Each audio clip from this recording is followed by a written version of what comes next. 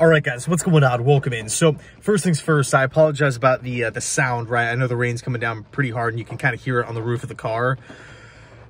But in any case, we have a weird report coming out from the NFL Network here, suggesting that Woody Johnson and Robert Saleh got into a heated conversation at the NFL owners meeting in Orlando, to where things got awkward between Johnson and Saleh. But things didn't escalate enough to where it was considered an argument. I mean, first of all here, what was even said, right? What was the heated conversation about? What was it regarding? Because, like, you would assume that, okay, well, if a reporter caught wind of it, if this is being talked about, if a reputable, company, the NFL Network, is reporting on this, why? Somebody must have seen something. Somebody must have heard something happening between Saleh and Woody Johnson. So what was it regarding? And then you kind of get into the minutia, like the small details, like, well, it wouldn't be really considered an argument, but things were definitely awkward between the two. I mean, you can make this argument literally for every head coach, every team, every owner out there.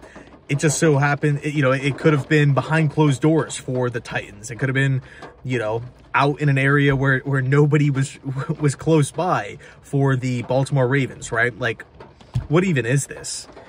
And then secondly, why, does a report come out like this about any other team? Like, this is just the most random and weird thing I feel like I've seen in such a long time. Saleh and Woody got into a heated conversation that wasn't considered an argument, but things got awkward between the two people. I mein, can we just have can we just have the owners meetings go by without something like this coming out?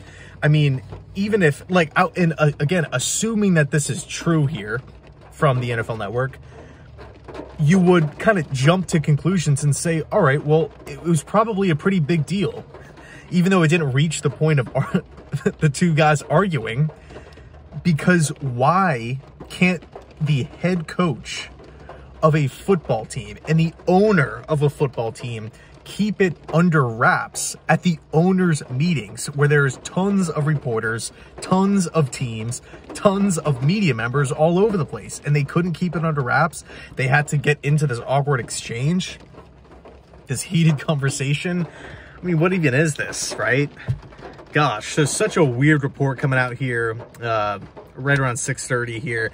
Let me know your thoughts down below in the comment section.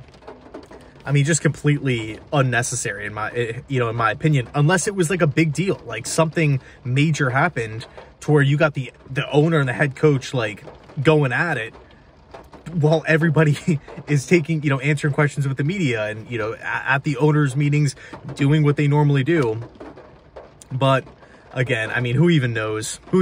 So anyway, let me know your thoughts down below. Thanks so much, and as always, go Jets.